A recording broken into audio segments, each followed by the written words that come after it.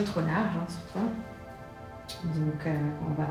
Avec des tons assez inattendus. C'est pas le léopard traditionnel beige et noir, c'est ça qui est intéressant. J'adore aussi les pressions, c'est assez spécial. Elles sont chromées, j'adore ça. C'est assez chouette.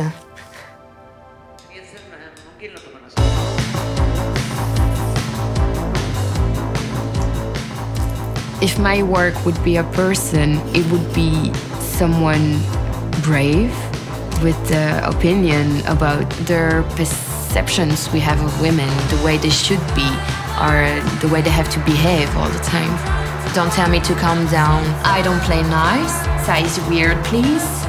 I'm using messages speaking about taboo subjects because I want to make a revolution. I want to change people's perception towards women in today's society.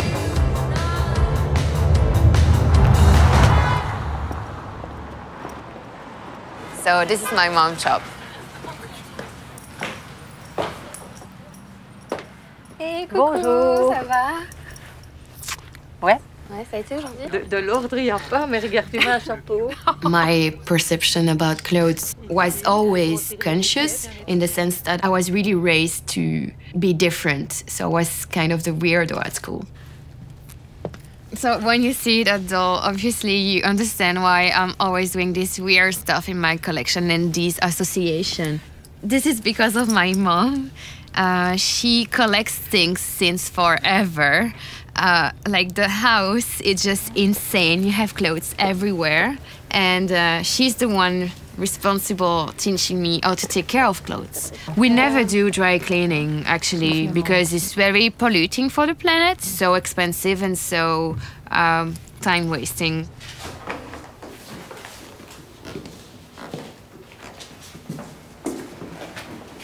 So one thing I realized checking suppliers' labels is that most of them are only dry cleaning.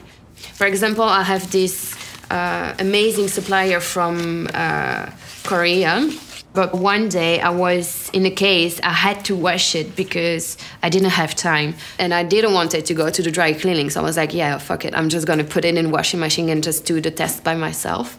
And I could realize, actually, if you just like put it in the cold, gentle cycle, like I do for my own cashmere knits, it was just all fine. So yeah, no, it's not true. It's just for them just to, say, reject any responsibility if you wash it, even if it's destroyed. So it's more like my job to check if it's okay or not.